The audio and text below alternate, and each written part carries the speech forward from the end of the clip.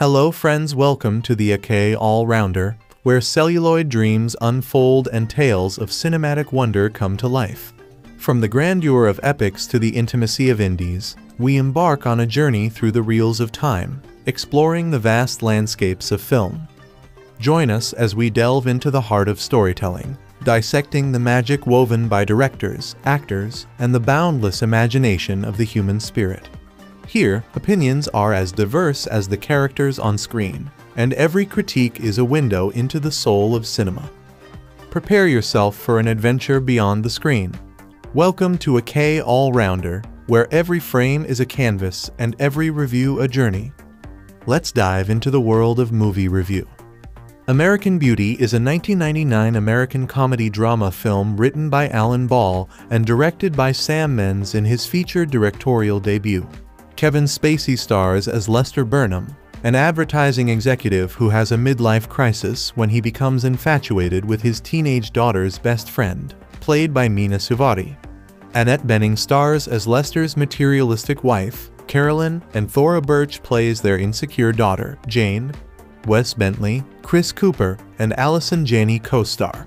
Academics have described the film as satirizing how beauty and personal satisfaction are perceived by the American middle class.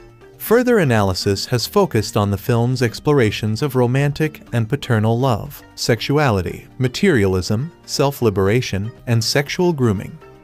After being filmed in California from December 1998 to February 1999, American Beauty was released by DreamWorks Pictures in North America on September 17, 1999, receiving widespread critical and popular acclaim. It was the second best-reviewed American film of the year behind Being John Malkovich and grossed over $350 million worldwide against its $15 million budget, becoming the ninth highest-grossing film of 1999. Reviewers praised most aspects of the production, with particular emphasis on Mendes, Spacey, and Ball. Criticism tended to focus on the familiarity of the characters and setting. DreamWorks launched a major campaign to increase American Beauty's chances of Oscar success following its controversial Best Picture snubs for Saving Private Ryan 1998 the previous year. At the 72nd Academy Awards, the film won 5 Oscars, including Best Picture, along with Best Director for Mendes, Best Actor for Spacey, Best Original Screenplay for Ball, and Best Cinematography for Hall. The film was nominated for and won many other awards and honors, mainly for directing, writing, and acting. Ball began writing American Beauty as a play in the early 1990s, partly inspired by the media circus that accompanied the Amy Fisher trial in 1992-63. He shelved the play after deciding that the story would not work on stage. After spending the next few years writing for television, Ball revived the idea in 1997 when attempting to break into the film industry after several frustrating years writing for the television sitcoms Grace Under Fire and Sybil. He joined the United Talent Agency, where his representative, Andrew Canava, suggested he write a spec script to reintroduce himself to the town as a screenwriter. Ball pitched 3 ideas to Canava: 2 conventional romantic comedies and American Beauty and B664 despite the story's lack of an easily marketable concept. Canava selected American Beauty because he felt it was the one for which Ball had the most passion. 65. While developing the script, Ball created another television sitcom, Oh, Grow Up. He channeled his anger and frustration at having to accede to network demands on that show, and during his tenures on Grace Under Fire and Sybil into writing American Beauty 64. Ball did not expect to sell the script, believing it would act as more of a calling card, but American Beauty drew interest from several production bodies. 66. Canava passed the script to several producers, including Dan Jinks and Bruce Cohen, who took it to DreamWorks. 67 with the help of executives Glenn Williamson and Bob Cooper, and Steven Spielberg in his capacity as studio partner. Ball was convinced to develop the project at DreamWorks. 68 He received assurances from the studio known at the time for its more conventional fare that it would not iron the edges out. NB 766 In an unusual move, DreamWorks decided not to option the script. 69 Instead, in April 1998, The studio bought it outright $70 for $250. 71 outbidding Fox Searchlight Pictures, October Films, Metro-Goldwyn-Mayer, and Lakeshore Entertainment. 72 DreamWorks planned to make the film for $68,073,000. Jinx and Cohen involved Ball throughout the film's development, including casting and director selection. The producers met with about 20 interested directors, 74 several of whom were considered A-list at the time. Ball was not keen on the more well-known directors because he believed their involvement would increase the budget and lead DreamWorks to become nervous about the content. 75 Nevertheless, the studio offered the film to Mike Nichols and Robert Zemeckis. Neither accepted. 73 In the same year, Mendes, then a theater director, revived the musical Cabaret in New York with fellow director Rob Marshall. Beth Swafford of the Creative Artists Agency arranged meetings for Mendes with studio figures in Los Angeles to see if film direction was a possibility. And B8 Mendes came across American Beauty in a pile of 8 scripts at Swafford's house, 77, and knew immediately that it was the one he wanted to make. Early in his career, he had been inspired by how the film Paris, Texas 1984 presented contemporary America as a mythic landscape, and he saw the same theme in American Beauty, as well as parallels with his own childhood. 78 Mendes later met with Spielberg, impressed by Mendes' productions of Oliver and Cabaret. 63 Spielberg encouraged him to consider American Beauty. 73 Mendes found that he still had to convince DreamWorks production executives to let him direct. 73 He had already discussed the film with Jinx and Cohen, and felt they supported him. 79 Ball was also keen. Having seen Cabaret, he was impressed with Mendes' keen visual sense and thought he did not make obvious choices. Ball felt that Mendes liked to look under the story's surface, a talent he felt would be a good fit with the themes of American Beauty. 75 Mendes' background also reassured him, because of the prominent role the playwright usually has in a theater production. 74 Over 2 meetings, the first with Cooper, Walter Parks, and Laurie MacDonald. 79 The second with Cooper alone. 80 Mendes pitched himself to the studio. 79 The studio soon approached Mendes with a deal to direct for the minimum salary allowed under Directors Guild of America rules, $150,000. Mendes accepted, and later recalled that after taxes and his agent's commission, he only earned $38,080 in June 1998. DreamWorks confirmed that it had contracted Mendes to direct the film. Ball was partly inspired by 2 encounters he had in the early 1990s. In about 1991-92, Ball saw a plastic bag blowing in the wind outside the World Trade Center. He watched the bag for 10 minutes, saying later that it provoked an unexpected emotional response. 83 In 1992, Ball became preoccupied with the media circus that accompanied the Amy Fisher trial. 65 Discovering a comic book telling of the scandal, he was struck by how quickly it had become commercialized. 62 He said he felt like there was a real story underneath that was more fascinating and way more tragic than the story presented to the public. 65 And attempted to turn the idea into a play. Ball produced around 40 pages. 62 But stopped when he realized it would work better as a film. 65 He felt that because of the visual themes, and because each character's story was intensely personal, it could not be done on a stage. All the main characters appeared in this version, but Carolyn did not feature strongly. Jim and Jim instead had much larger roles. 84 Ball based Lester's story on aspects of his own life. 85 Lester's re-examination of his life parallels feelings Ball had in his mid-30s. 86 Like Lester, Ball put aside his passions to work in jobs he hated for people he did not respect. 85 Scenes in Ricky's household reflect Ball's own childhood experiences. 66 Ball suspected his father was homosexual and used the idea to create Carl Fitz, a man who gave up his chance to be himself. 87 Ball said the script's mix of comedy and drama was not intentional, but that it came unconsciously from his own outlook on life. He said the juxtaposition produced a starker contrast, giving each trait more impact than if they appeared alone. 88 In the script that was sent to prospective actors and directors, Lester and Angela had sex, 89 by the time of shooting. Ball had rewritten the scene to the final version. 90 Ball initially rebuffed counsel from others that he changed the script, feeling they were being puritanical. The final impetus to alter the scene came from DreamWorks, then President Walter Parks. He convinced Ball by indicating that in Greek mythology, the hero has a moment of epiphany before tragedy occurs.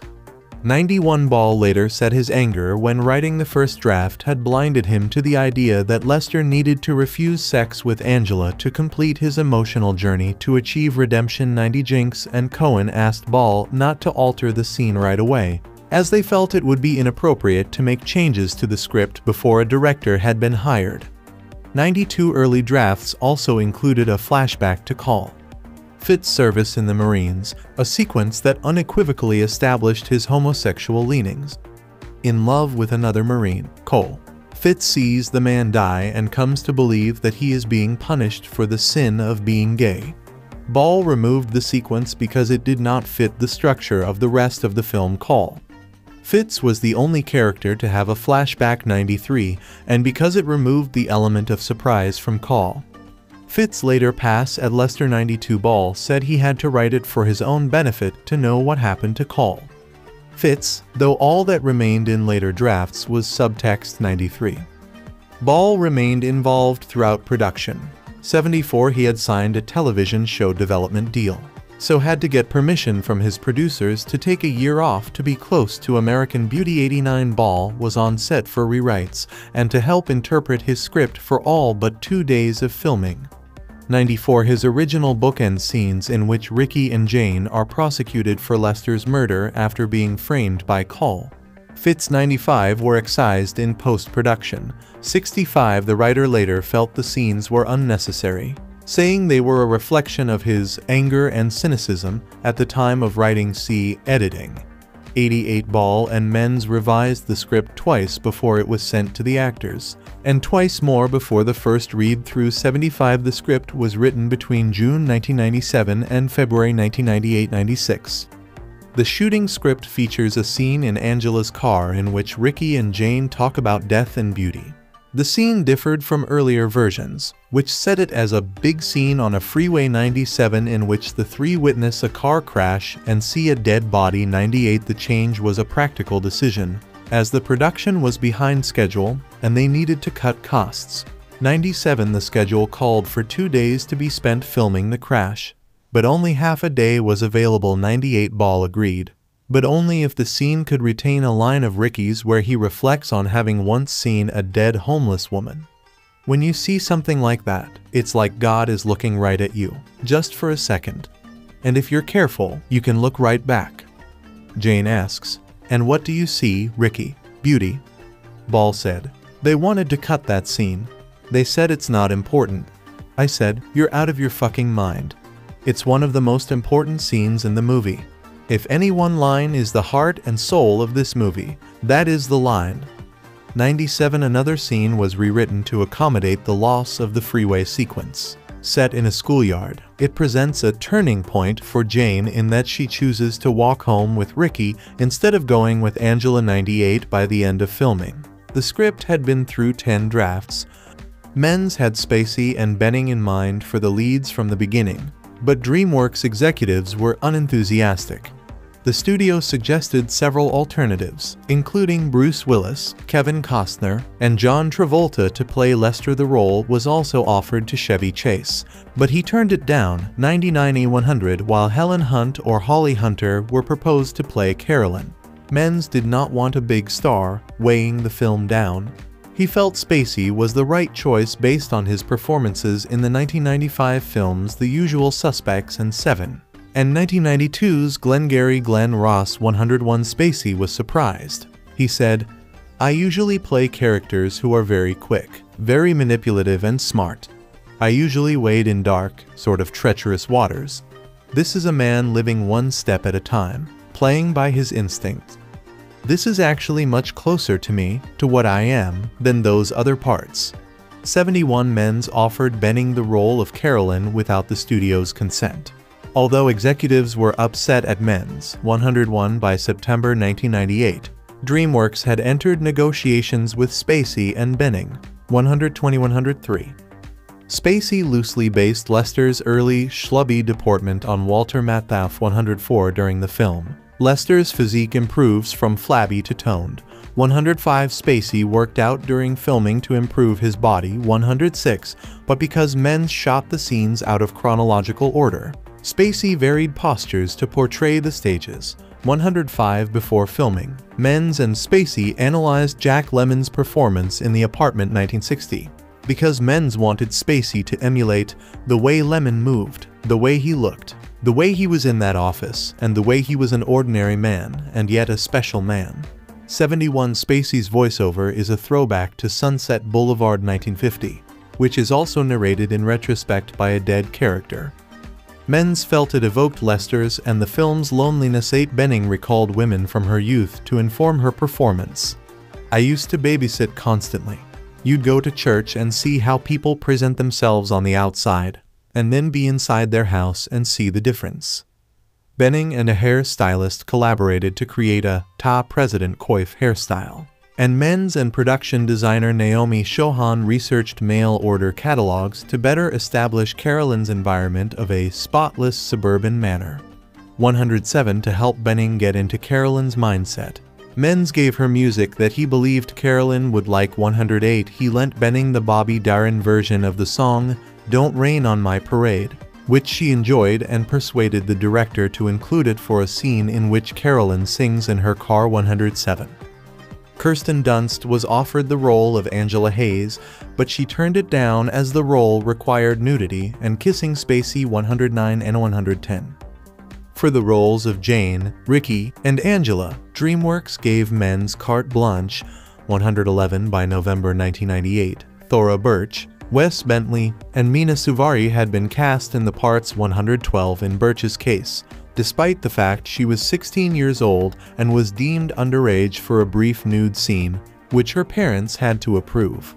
Child labor representatives accompanied Birch's parents on set during the filming of the nude scene. 113. 14. Bentley overcame competition from top actors under the age of 25 to be cast. 112. The 29 documentary My Big Break followed Bentley and several other young actors before and after he landed the part. 115. To prepare, Mendes provided Bentley with a video camera, telling the actor to film what Ricky would. 108. Peter Gallagher and Allison Janney were cast as Buddy Kane and Barbara Fitz after filming began in December 1998. 116. 117. Mendes gave Janney a book of paintings by Edvard Munch. He told her, "Your character is in there somewhere." 108. Mendes cut much of Barbara's dialogue. 118. Including conversations between Colonel Frank Fitz and her, as he felt that what needed to be said about the pair, their humanity and vulnerability, was conveyed successfully through their shared moments of silence. 119. Chris Cooper plays Colonel Frank Fitz, Scott Bakula plays Jim Allmeyer, and Sam Robards plays Jim Berkeley. 120. Jim and Jim were deliberately depicted as the most normal, happy and boring couple in the film. 47. Ball's inspiration for the characters came from a thought he had after seeing a bland, boring, heterosexual couple who wore matching clothes. I can't wait for the time when a gay couple can be just as boring. Ball also included aspects of a gay couple he knew who had the same forename. 87. Mendes insisted on 2 weeks of cast rehearsals, although the sessions were not as formal as he was used to in the theater, and the actors could not be present at every one. 108. Several improvisations and suggestions by the actors were incorporated into the script. 75. An early scene showing the Burnhams leaving home for work was inserted later on to show the low point that Carolyn and Lester's relationship had reached. 8. Spacey and Bening worked to create a sense of the love that Lester and Carolyn once had for one another. For example, the scene in which Lester almost seduces Carolyn after the pair argues over Lester's buying a car was originally strictly contentious.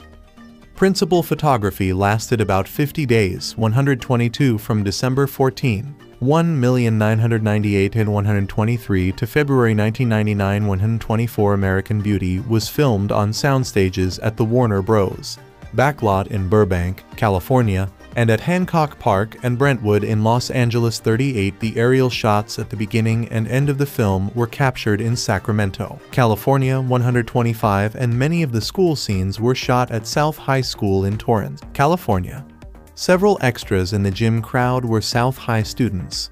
126. The film is set in an upper-middle-class neighborhood in an unidentified American town.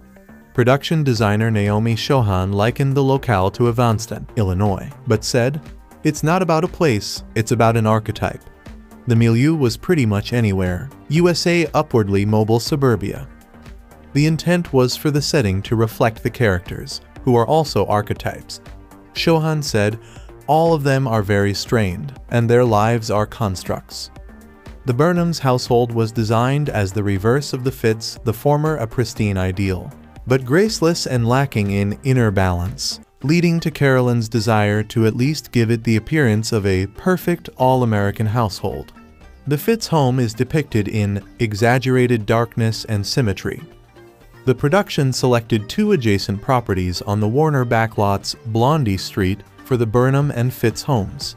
NB 938. The crew rebuilt the houses to incorporate false rooms that established lines of sight between Ricky and Jane's bedroom windows, and between Ricky's bedroom and Lester's garage. 127. The garage windows were designed specifically to obtain the crucial shot toward the end of the film in which Fitz, watching from Ricky's bedroom, mistakenly assumes that Lester is paying Ricky for sex. 106. Men's made sure to establish the line of sight early on in the film to make the audience feel a sense of familiarity with the shot. 128. The house interiors were filmed on the backlot, on location, and on sound stages when overhead shots were needed. 38. The inside of the Burnhams' home was shot at a house close to Interstate 405 and Sunset Boulevard in Los Angeles. The inside of the Fitz home was shot in the city's Hancock Park neighborhood. 127. Ricky's bedroom was designed to be cell-like to suggest his monkish personality, while at the same time blending with the high-tech equipment to reflect his voyeuristic side. The production deliberately minimized the use of red, as it was an important thematic signature elsewhere. The Burnhams' home uses cool blues, while the Fitz is kept in a depressed military palette. 38. Men's dominating visual style was deliberate and composed, with a minimalist design that provided a sparse, almost surreal feeling, a bright, crisp, hard-edged, near Magritte-like take on American suburbia. Men's constantly directed his set dressers to empty the frame. He made Lester's fantasy scenes more fluid and graceful. 18. And Men's made minimal use of steadicams, feeling that stable shots generated more tension. For example, when Men's used a slow push into the Burnhams' dinner table, he held the shot because his training as a theater director taught him the importance of putting distance between the characters.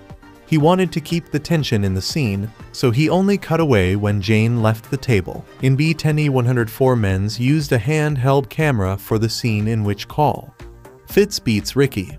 Men's said the camera provided the scene with a kinetic, off-balance energy. He also went handheld for the excerpts of Ricky's camcorder footage. 40. Men's took a long time to get the quality of Ricky's footage to the level he wanted. 104. For the plastic bag footage, Men's used wind machines to move the bag in the air. The scene took 4 takes. 2 by the second unit did not satisfy Men's, so he shot the scene himself. He felt his first take lacked grace, but for the last attempt, he changed the location to the front of a brick wall and added leaves on the ground. Men's was satisfied by the way the wall gave definition to the outline of the bag. 130. Men's avoided using close-ups, believing the technique was overused. He also mentioned Spielberg's advice to imagine an audience silhouetted at the bottom of the camera monitor, to keep in mind that it was being shot for display on a 40-foot 10mm screen. 16. Spielberg, who visited the set a few times, also advised Men's not to worry about costs if he had a great idea toward the end of a long working day. Men's said, "That happened 3 or 4 times, and they are all in the movie." 131. Despite Spielberg's support, DreamWorks and Men's fought constantly over the schedule and budget, although the studio interfered little with the film's content. 18. Spacey, Bening and Hall worked for significantly less than their usual rates. American Beauty cost DreamWorks $15 million to produce, slightly above their projected sum. 132 Mendes was so dissatisfied with his first 3 days filming that he obtained permission from DreamWorks to reshoot the scenes. He said, "I started with a wrong scene, actually, a comedy scene NB11, and the actors played it way too big. It was badly shot, my fault, badly composed, my fault, bad costumed, my fault. And everybody was doing what I was asking. It was all my fault." Aware that he was a novice, Mendes drew on the experience of Hall. "I made a very conscious decision early on, if I didn't understand something technically, to say, without embarrassment, 'I don't understand what you're talking about, please explain it.'" 71. Mendes encouraged some improvisation. For example, when Lester masturbates in bed beside Carolyn, the director asked Spacey to improvise several euphemisms for the act in each take. Mendes said, "I wanted that not just because it was funny, but because I didn't want it to seem rehearsed. I wanted it to seem like he was blurting it out of his mouth without thinking. Spacey is so in control, I wanted him to break through." Spacey obliged, eventually coming up with 35 phrases, but Bening could not always keep a straight face, which meant the scene had to be shot 10 times. 131. The production used small amounts of computer-generated imagery. Most of the rose petals in Lester's fantasies were added in post-production. 57, although some were real and had the wires holding them digitally removed. 133. When Lester fantasizes about Angela in a rose petal bath, the steam was real, save for in the overhead shot. To position the camera, a hole had to be cut in the ceiling, through which the steam escaped. It was instead added digitally. DreamWorks contracted Amazon.com to create the official website, marking the first time that Amazon had created a special section devoted to a feature film. The website included an overview, a photo gallery, cast and crew filmographies, and exclusive interviews with Spacey and Bening. 149. The film's tagline, "Look Closer," originally came from a cutting pasted on Lester's workplace cubicle by the set dresser. 104. DreamWorks ran parallel marketing campaigns and trailers, one aimed at adults, the other at teenagers. Both trailers ended with the poster image of a girl holding a rose. Reviewing the posters of several films of the year, David Hochman of Entertainment Weekly rated American Beauties highly, saying it evoked the tagline. He said, "You return to the poster again and again, thinking, this time you're gonna find something." DreamWorks did not want to test screen the film. According to Mendes, the studio was pleased with it, but he insisted on one where he could question the audience afterward. The studio reluctantly agreed and showed the film to a young audience in San Jose, California. Mendes claimed the screening went very well. The film had its world premiere on September 8, 1999, at Grauman's Egyptian Theater in Los Angeles. 153 3 days later, the film appeared at the Toronto International Film Festival. 154 with the filmmakers and cast in attendance. It screened at several American universities, including the University of California at Berkeley, New York University, the University of California at Los Angeles, the University of Texas at Austin, the University of North Carolina at Chapel Hill, and Northwestern University.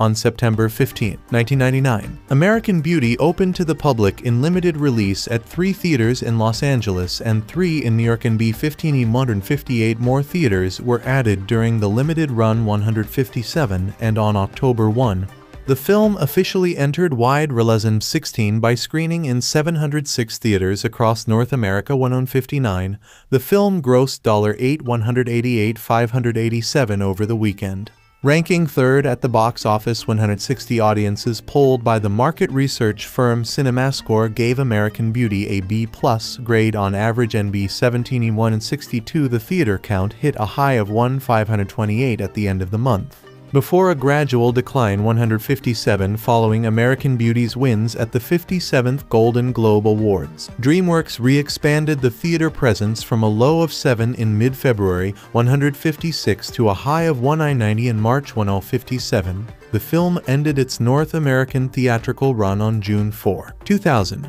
having grossed $131,160,000. American Beauty had its European premiere at the London Film Festival on November 18, 1999, 163 in January 2000. It began to screen in various territories outside North America 164. It debuted in Israel 2, potent returns, 165 and limited releases in Germany, Italy, Austria, Switzerland. The Netherlands and Finland followed on January 21, 166 after January 28 opening weekends in Australia, the United Kingdom, Spain and Norway. American Beauty had earned $7 million in 12 countries for a total of $12.1 million outside North America 167 on February 4. American Beauty debuted in France and Belgium, expanding to 303 theaters in the United Kingdom. The film ranked first at the box office with $17,168 on the weekend of February 18 following American Beauty's 8 nominations for the 72nd Academy Awards. The film grossed $11.7 million from 21 territories, for a total of $65.4 million outside North America. The film had dazzling debuts in Hungary, Denmark, the Czech Republic, Slovakia, and New Zealand 169. As of February 18, the most successful territories were the United Kingdom $15.2 million, Italy $10.8 million, Germany $10.5 million, Australia $6 million, and France $5.169. The Academy Award nominations meant strong performances continued across the board. 170 the following weekend. American Beauty grossed $10.9 million in 27 countries, with strong debuts in Brazil, Mexico, and South Korea. 171 other high spots included robust returns in Argentina, Greece, and Turkey. 170 on the weekend of March 3, 2000, American Beauty debuted strongly in Hong Kong, Taiwan, and Singapore, markets traditionally not receptive to this kind of upscale fare. The impressive South Korean performance continued, with a return of $12 million after 9 days. 172 in total. American Beauty grossed $131 million in North America and $226 million internationally, for $356.3 million worldwide. American Beauty was released on VHS on May 9, 1973 and on DVD with the DTS format on October 24, 1974 before the North American rental release on May 9. 175 Blockbuster Video wanted to purchase hundreds of thousands of extra copies for its guaranteed title range, whereby anyone who wanted to rent the film would be guaranteed a copy. Blockbuster and DreamWorks could not agree on a profit-sharing deal, so Blockbuster ordered 2/3 the number of copies it originally intended. 176 DreamWorks made around 1 million copies available for rental. Blockbuster's share would usually have been about 400,000 of these. Some Blockbuster stores only displayed 60 copies, 177, and others did not display the film at all, forcing customers to ask for it. 177. The strategy required staff to read a statement to customers explaining the situation. Blockbuster claimed it was only monitoring customer demand due to the reduced availability. 176. Blockbuster's strategy leaked before May 9, leading to a 30% order increase from other retailers. 175. 176.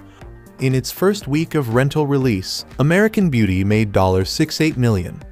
This return was lower than would have been expected had DreamWorks and Blockbuster reached an agreement. In the same year, The Sixth Sense made $22 million, while Fight Club made $81 million, though the latter's North American theatrical performance was just 29% that of American Beauty. Blockbuster's strategy also affected rental fees. American Beauty averaged $3.12, compared with $3.40 for films that Blockbuster fully promoted. Only 53% of the film's rentals were from large outlets in the first week, compared with the usual 65%. 176.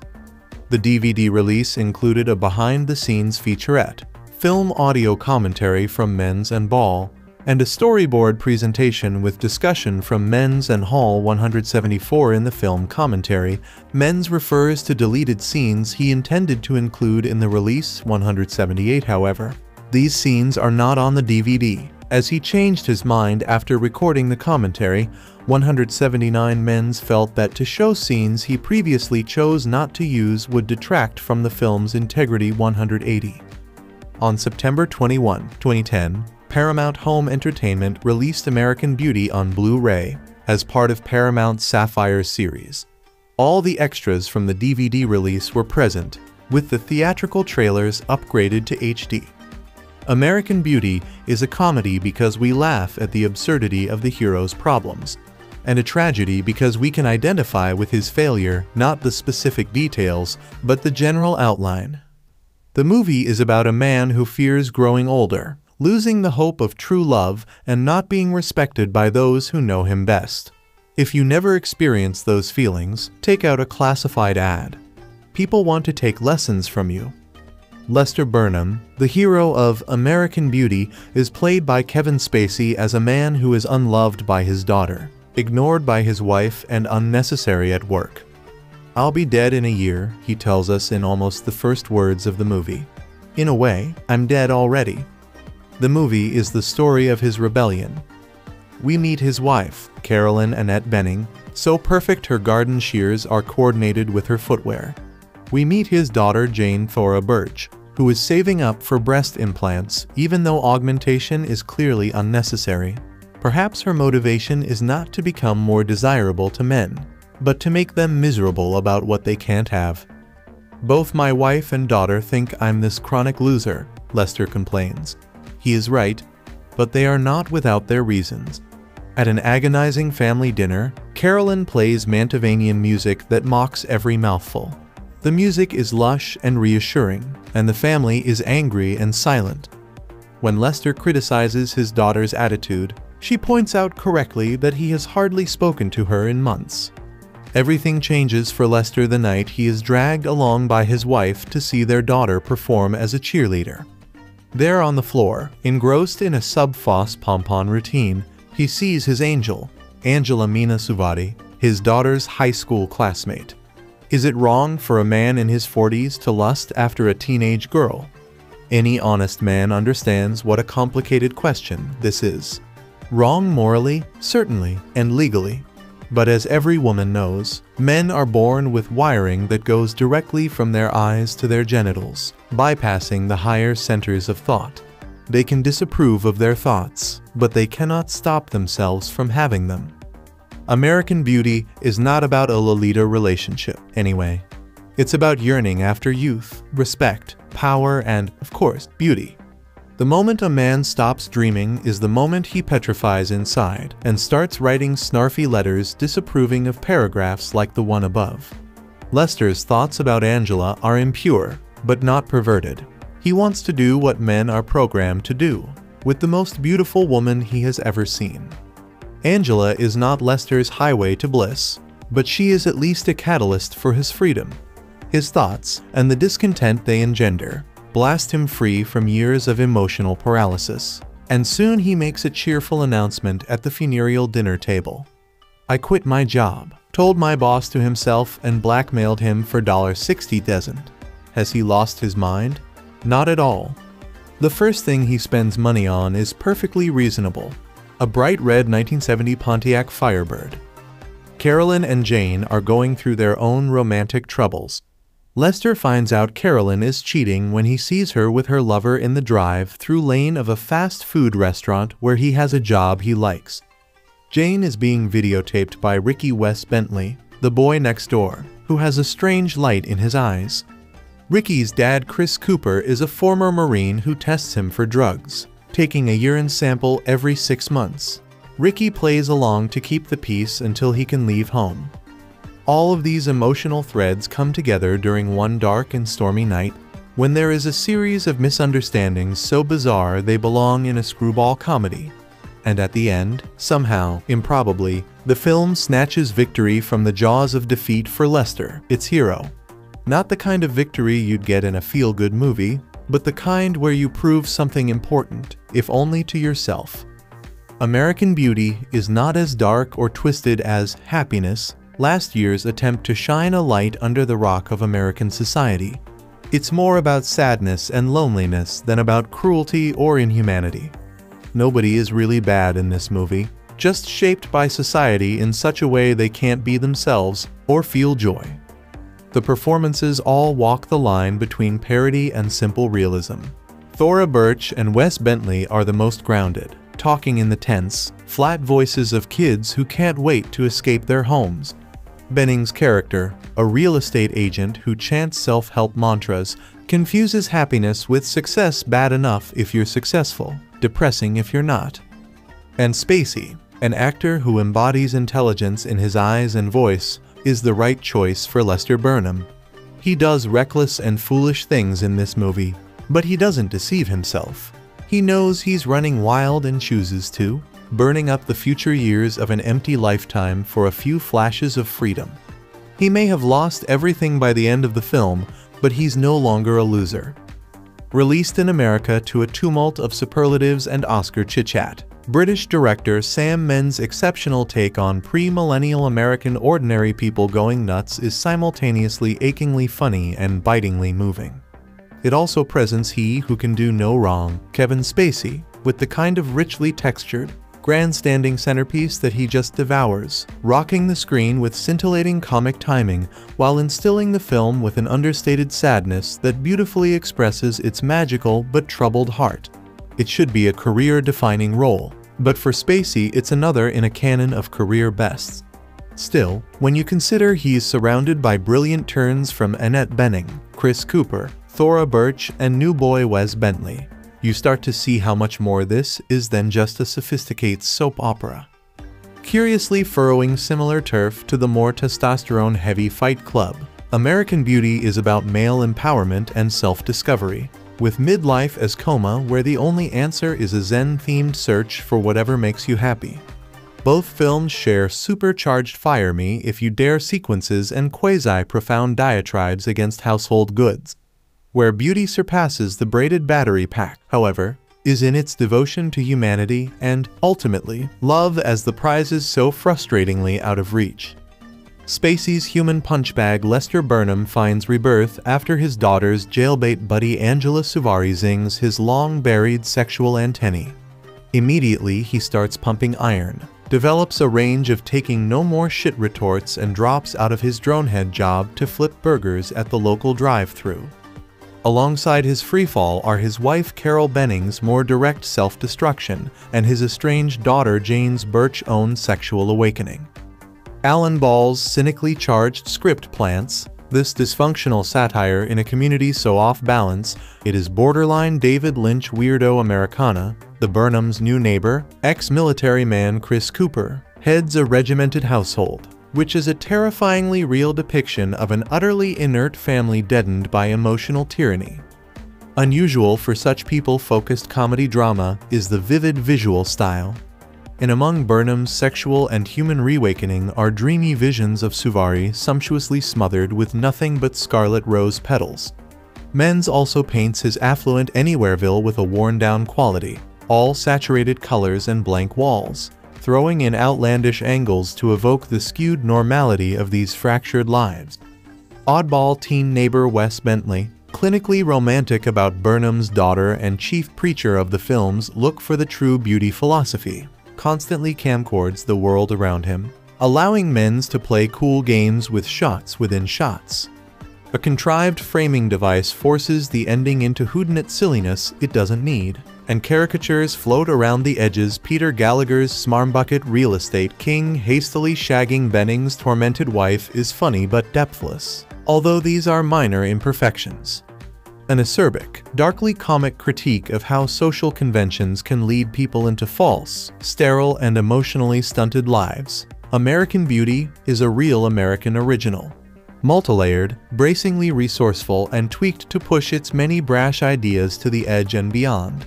This independent-minded feature represents a stunning card of introduction for two cinematic freshmen, screenwriter Alan Ball and director Sam Mendes. Unusually off-center for a major studio venture, this DreamWorks release will spark a raft of critical hosannas and play exceedingly well to sophisticated audiences attuned to the film's caustic wit and mischievous sensibility. But breaking through to the mainstream public will prove a formidable, and likely hopelessly uphill, task indeed. The landscape of Ball's story is the familiar one of small-town America, and the initial take on the subject is the equally familiar one of houses with white picket fences and perfectly manicured gardens providing deceptive facades for lives racked by hostility, tension, non-communication, and perversity. Fortunately, this view is intended not as a revelation, but as a given, a starting point for a subtle and acutely judged tale in which nearly every important character metamorphoses in an utterly unpredictable way. Calmly observant narration by Lester Burnham. Kevin Spacey informs at the outset that, in less than a year from the start of the story, he'll be dead. "Of course, I don't know that yet," he quips as he and his family are trotted out. Lester is a self-described loser, having lost interest in his job at an advertising magazine as well as in any meaningful relationship with his beautiful, high-strung, real estate agent wife, Carolyn Annette Bening, and sullen high school-age daughter, Jane Thora Birch. Family life is a sham for all of them, and they deal with it in different ways. Lester admits it, Carolyn refuses to face it, and Jane is just waiting it out until she can fly the coop. Threatened with dismissal from his job, hangdog Lester finds things begin changing for him when he becomes smitten by Jane's best friend, Mena Suvari, a blonde Lolita with sex on the brain. Exhilarated by the ludicrous prospect of seducing her, Lester begins obsessively pumping iron and fuels his youthful state of mind by smoking dope with a strange young man, Ricky Fitz West Bentley, who has just moved into the house next door with his father Chris Cooper, a recently retired Marine Corps colonel, and shut-down mother Allison Janney. Ricky frequently takes surreptitious video footage of Jane, and when she calls him on it, an unlikely but oddly convincing romantic friendship begins blossoming that finally gives Jane a release for her emotional frustration. Carolyn, for her part, seeks an outlet in the most conventional manner, lurching into a motel room affair with the debonair king of local real estate, Buddy Kane Peter Gallagher. Evidently, the only well-adjusted and relatively happy people in the neighborhood are Jim and Jim Scott Bakula and Sam Robards, a gay couple with whom Lester takes up jogging. One of the film's constant sources of delight and surprise is the way characters both hide and reveal their private interests, and how they are often perceived and misjudged by others. It is not giving away too much or going too far into the story's many mysteries to say that Lester can approach serenity and even a state of grace despite his initial worm-like status. That Ricky confidently pursues a secret life in spite of close surveillance from his martinet father, who forces his son to submit to regular urine tests for drug use. That Carolyn's materialist preoccupation has, in fact, become her substance, and that Jane's amorphous personality is susceptible to being shaped in just about any direction by the first strong personality she meets.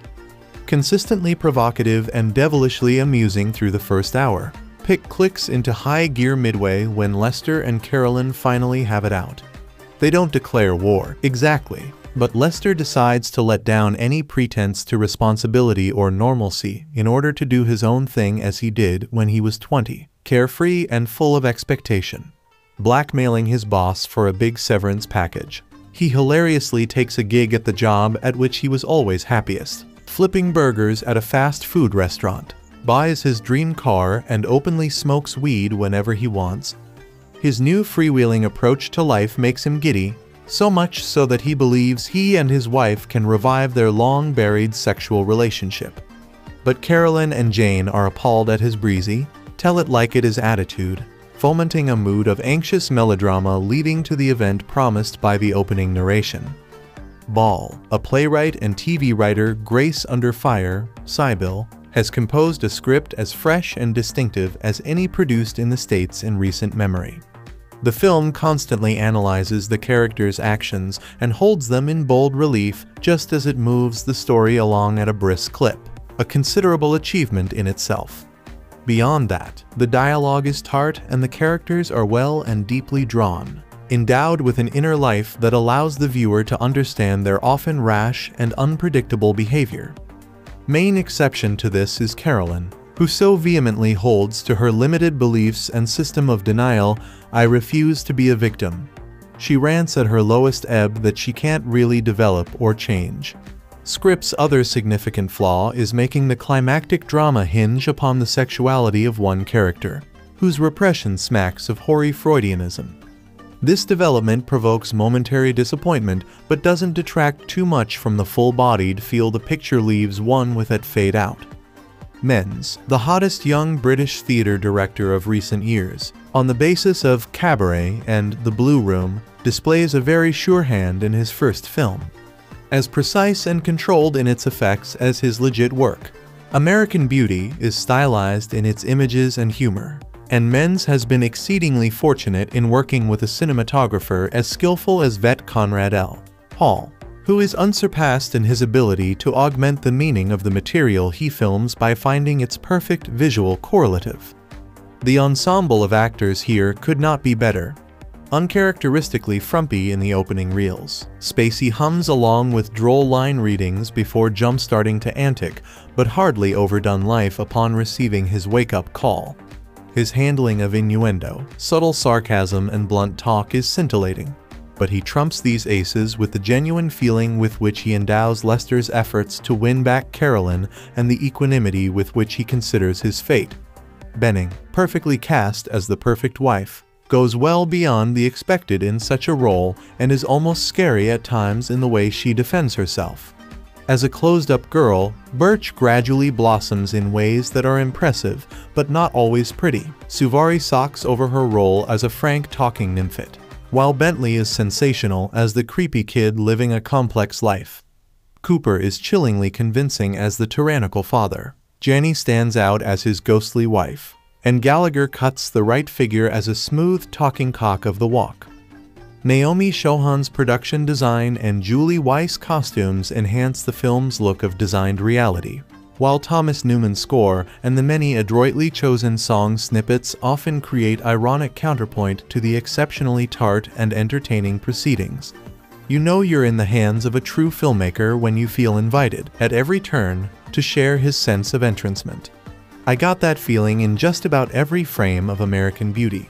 It's an exquisitely designed, rather kinky tragicomedy set in a nameless American suburb, and its images have a velvety, saturated richness, as if life had become a candleland of upward mobility. This vaguely ominous pop art suburbia, a Twilight Zone cross between the 50s and the present, is the latest variation on the ones in Blue Velvet, Edward Scissorhands, The Truman Show, and Happiness. It's middle-class America as paradise, plastic prison, and reverie, all at the same time. The director, Sam Mendes, is a British theatre director making his screen debut, and though it's obvious that he's going to lose no time digging into the corrupt, wormy underbelly of this pristine landscape, Mendes also cherishes the sensual and dramatic possibilities of a stylized tract-house fantasia. American Beauty is about a normal nuclear family whose members are drowning in pain because they've lost the ability to see beyond exteriors, and the film lays bare the dreams that they covet. Mendes has a filmmaker's essential, seductive gift. He doesn't just tell a story, he gives great surface. Lester and Carolyn Burnham, Kevin Spacey, and Annette Bening may have been in love once, but they've grown distant and terse, and their distance has turned to poison. It's no wonder that their daughter, Jane Thora Birch, has turned out to be one of those sulky, selfish teenagers with exquisite radar and a scowl smeared across her delicate features. Lester works as a corporate slave at a media marketing magazine, and he hates his life, the drone job, the socialite wife who sells real estate and puts a price tag on her feelings, the daughter who freezes him out. He jump-starts each day by masturbating in the shower, and it's all downhill from there. A kind of self-lacerating, 90s Willy Lawman. Lester may sound depressing, but Spacey, his voice powered by hidden frequencies of soft mockery, has a singular, ironic gift for making a character downright jaunty about his own misery. At a basketball game, Lester and Carolyn stare glumly as Jane cavorts in a halftime cheerleading show. Then, right there on the gym floor, Lester beholds a vision. Mena Suvari, the blonde, dirty, delectable American princess. At that moment, something snaps. He has never wanted anything more than he wants that girl. In Lester's daydream, she's nude and beckoning, her body submerged in rose petals, and when he learns that she's Jane's best friend, he hatches a plan. He'll abandon everything he has for the chance to sleep with her. Like Election, American Beauty gets a sneaky charge out of the devious ways its trapped and wriggling characters try to disentangle themselves. In a triumphantly funny scene of office vengeance, Lester quits his job and blackmails his boss, and he begins to pump iron, smoke dope, and take out his old 70s tapes. He's like a suburban Travis Bickle off his rocker, but happy about it. He's got a cause now. Carolyn, meanwhile, restarts her sexual engines by plunging into a hot sheets affair with the local real estate honcho Peter Gallagher, and Jane forms a friendship with her new classmate and neighbor, a voyeur named Ricky who films everything including her with a video camera, but not because he's sleazy. He's pining, he says, for beauty, for the lost reality of things. Newcomer Wes Bentley makes Ricky a very gentle owl, the artist freak next door. Lester finally makes a play for the randy, manipulative Angela, only to discover that the teen vamp goddess of his fantasies is just that, a fantasy, an illusion. In his lust to be a man, he corners himself into the world of surface all over again. That's a dandy resolution, I suppose, for a movie about the insidious facade of suburbia. Yet I can't help but feel that there's something a little pat and preconceived about American Beauty.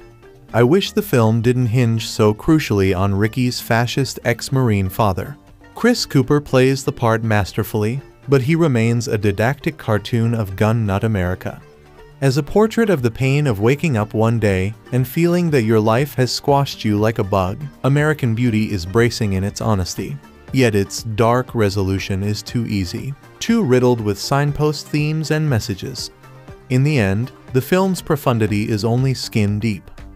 American Beauty's story about what really lies behind white picket fences has been seen and analyzed since its release to the point where it begs the question, does it still hold up? More than 10 years later. The answer, yes, it does. While its then brave and dark take on the difference between who we are to ourselves and what we want to be seen as by others feels tamer given the copycats that came after Beauty, the filmmaking and acting are not easily replicated. In fact, they are the elements that have aged the best. Kevin Spacey's Lester Burnham unravels at a velocity that highlights the effortless craft Spacey and director Sam Mendes employ to capture it all. It's amazing that such a performance, in a movie like this, was made by a first-time filmmaker. While Spacey has the protagonist's role, and Wes Bentley's work leaves us wondering why this guy doesn't have more on his resume, the performance that slips under the radar is Annette Bening's. Her turn as someone forced into the role of trophy wife and career addict, fraying at the seams of her high five-figure lifestyle, is such a strong performance that the Oscar she won for it feels like an understatement. Watch that scene where she breaks down in the house she can't sell. The slow push-in on Bening as she literally slaps her weak and vulnerable self in the face is as good as portraying broken gets.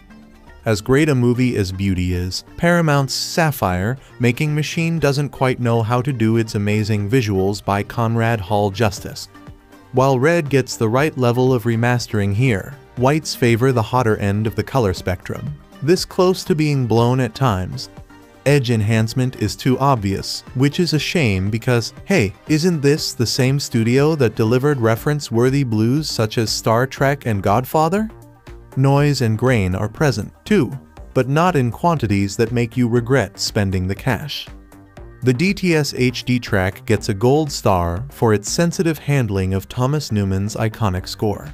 Dialogue is pitch perfect from the center and front speakers, and the surrounds get a chance to showcase ambient sound cues. The film was nominated for and won many other awards and honors, mainly for directing, writing, and acting. Ball began writing American Beauty as a play in the early 1990s, partly inspired by the media circus that accompanied the Amy Fisher trial in 1992-63. He shelved the play after deciding that the story would not work on stage. After spending the next few years writing for television, Ball revived the idea in 1997 when attempting to break into the film industry after several frustrating years writing for the television sitcoms Grace Under Fire and Sybil. He joined the United Talent Agency, where his representative, Andrew Canava, suggested he write a spec script to reintroduce himself to the town as a screenwriter. Ball pitched 3 ideas to Canava: 2 conventional romantic comedies and American Beauty and B664 despite the story's lack of an easily marketable concept. Canava selected American Beauty because he felt it was the one for which Ball had the most passion. 65. While developing the script, Ball created another television sitcom, Oh, Grow Up. He channeled his anger and frustration at having to accede to network demands on that show, and during his tenures on Grace Under Fire and Sybil into writing American Beauty 64. Ball did not expect to sell the script, believing it would act as more of a calling card, but American Beauty drew interest from several production bodies. 66. Canava passed the script to several producers, including Dan Jinks and Bruce Cohen, who took it to DreamWorks. 67. With the help of executives Glenn Williamson and Bob Cooper, and Steven Spielberg in his capacity as studio partner, Ball was convinced to develop the project at DreamWorks. 68. He received assurances from the studio known at the time for its more conventional fare that it would not iron the edges out. NB 766. In an unusual move, DreamWorks decided not to option the script. 69. Instead, in April 1998, the studio bought it outright. 70. For $250. 71. Outbidding Fox Searchlight Pictures, October Films, Metro-Goldwyn-Mayer, and Lakeshore Entertainment. 72. DreamWorks planned to make the film for $68 million. 73. Jinks and Cohen involved Ball throughout the film's development, including casting and director selection. The producers met with about 20 interested directors, 74, several of whom were considered a list at the time. Ball was not keen on the more well-known directors because he believed their involvement would increase the budget and lead DreamWorks to become nervous about the content. 75. Nevertheless, the studio offered the film to Mike Nichols and Robert Zemeckis. Neither accepted. 73. In the same year, Mendes, then a theater director, revived the musical Cabaret in New York with fellow director Rob Marshall. Beth Swafford of the Creative Artists Agency arranged meetings for Mendes with studio figures in Los Angeles to see if film direction was a possibility. NB8. Mendes came across American Beauty in a pile of 8 scripts at Swafford's house. 77. And knew immediately that it was the one he wanted to make. Early in his career, he had been inspired by how the film Paris, Texas 1984 presented contemporary America as a mythic landscape, and he saw the same theme in American Beauty, as well as parallels with his own childhood. 78. Mendes later met with Spielberg, impressed by Mendes' productions of Oliver and Cabaret. 63. Spielberg encouraged him to consider American Beauty. 73. Mendes found that he still had to convince DreamWorks production executives to let him direct. 73. He had already discussed the film with Jinks and Cohen, and felt they supported him. 79. Ball was also keen. Having seen Cabaret, he was impressed with Mendes' keen visual sense, and thought he did not make obvious choices. Ball felt that Mendes liked to look under the story's surface, a talent he felt would be a good fit with the themes of American Beauty. 75. Mendes' background also reassured him, because of the prominent role the playwright usually has in a theater production. 74. Over 2 meetings, the first with Cooper, Walter Parks, and Laurie MacDonald. 79. The second with Cooper alone. 80. Mendes pitched himself to the studio. 79. The studio soon approached Mendes with a deal to direct for the minimum salary allowed under Directors Guild of America rules, $150,000.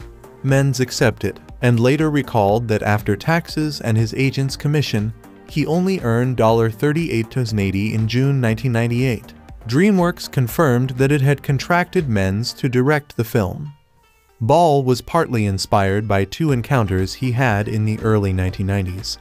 In about 1991-92, Ball saw a plastic bag blowing in the wind outside the World Trade Center. He watched the bag for 10 minutes, saying later that it provoked an unexpected emotional response.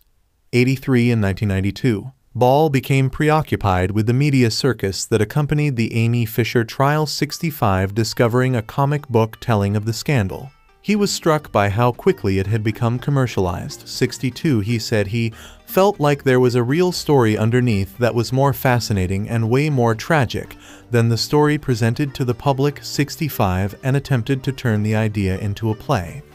Ball produced around 40 pages, 62, but stopped when he realized it would work better as a film. 65, he felt that because of the visual themes, and because each character's story was intensely personal, it could not be done on a stage. All the main characters appeared in this version, but Carolyn did not feature strongly. Jim instead had much larger roles. 84. Ball based Lester's story on aspects of his own life. 85. Lester's re-examination of his life parallels feelings Ball had in his mid-30s. 86. Like Lester, Ball put aside his passions to work in jobs he hated for people he did not respect. 85. Scenes in Ricky's household reflect Ball's own childhood experiences. 66. Ball suspected his father was homosexual and used the idea to create Carl Fitz, a man who gave up his chance to be himself. 87. Ball said the script's mix of comedy and drama was not intentional, but that it came unconsciously from his own outlook on life. He said the juxtaposition produced a starker contrast, giving each trait more impact than if they appeared alone. 88. In the script that was sent to prospective actors and directors, Lester and Angela had sex. 89. By the time of shooting, Ball had rewritten the scene to the final version. 90. Ball initially rebuffed counsel from others that he changed the script, feeling they were being puritanical. The final impetus to alter the scene came from DreamWorks, then President Walter Parks. He convinced Ball by indicating that in Greek mythology, the hero has a moment of epiphany before tragedy occurs. 91. Ball later said his anger when writing the first draft had blinded him to the idea that Lester needed to refuse sex with Angela to complete his emotional journey to achieve redemption. 90. Jinx and Cohen asked Ball not to alter the scene right away, as they felt it would be inappropriate to make changes to the script before a director had been hired. 92. Early drafts also included a flashback to Carl Fitz's service in the Marines, a sequence that unequivocally established his homosexual leanings. In love with another Marine, Cole Fitz sees the man die and comes to believe that he is being punished for the sin of being gay.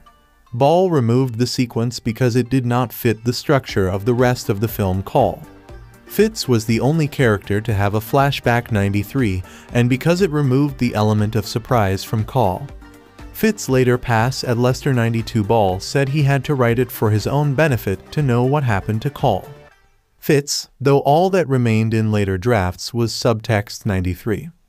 Ball remained involved throughout production. 74. He had signed a television show development deal, so had to get permission from his producers to take a year off to be close to American Beauty. 89. Ball was on set for rewrites and to help interpret his script for all but 2 days of filming. 94. His original bookend scenes in which Ricky and Jane are prosecuted for Lester's murder after being framed by Carl Fitz. 95. Were excised in post-production. 65. The writer later felt the scenes were unnecessary, saying they were a reflection of his anger and cynicism at the time of writing. See editing. 88. Ball and Mendes revised the script twice before it was sent to the actors, and twice more before the first read-through. 75. The script was written between June 1997 and February 1998-96. The shooting script features a scene in Angela's car in which Ricky and Jane talk about death and beauty. The scene differed from earlier versions, which set it as a big scene on a freeway. 97. In which the three witness a car crash and see a dead body. 98. The change was a practical decision, as the production was behind schedule and they needed to cut costs. 97. The schedule called for 2 days to be spent filming the crash, but only half a day was available. 98. Ball agreed, but only if the scene could retain a line of Ricky's where he reflects on having once seen a dead homeless woman. When you see something like that, it's like God is looking right at you, just for a second. And if you're careful, you can look right back. Jane asks, "And what do you see, Ricky? Beauty?" Ball said, "They wanted to cut that scene. They said it's not important." I said, "You're out of your fucking mind. It's one of the most important scenes in the movie." If any one line is the heart and soul of this movie, that is the line. 97. Another scene was rewritten to accommodate the loss of the freeway sequence. Set in a schoolyard, it presents a turning point for Jane in that she chooses to walk home with Ricky instead of going with Angela. 98. By the end of filming, the script had been through 10 drafts. Mendes had Spacey and Bening in mind for the leads from the beginning, but DreamWorks executives were unenthusiastic. The studio suggested several alternatives, including Bruce Willis, Kevin Costner, and John Travolta to play Lester. The role was also offered to Chevy Chase, but he turned it down. 99. While Helen Hunt or Holly Hunter were proposed to play Carolyn, Mendes did not want a big star, weighing the film down. He felt Spacey was the right choice based on his performances in the 1995 films The Usual Suspects and Seven, and 1992's Glengarry Glen Ross. 101. Spacey was surprised. He said, "I usually play characters who are very quick, very manipulative and smart. I usually wade in dark, sort of treacherous waters. This is a man living one step at a time, playing by his instincts. This is actually much closer to me, to what I am, than those other parts." 71. Mendes offered Bening the role of Carolyn without the studio's consent. Although executives were upset at Mendes. 101. By September 1998, DreamWorks had entered negotiations with Spacey and Bening. 120-103.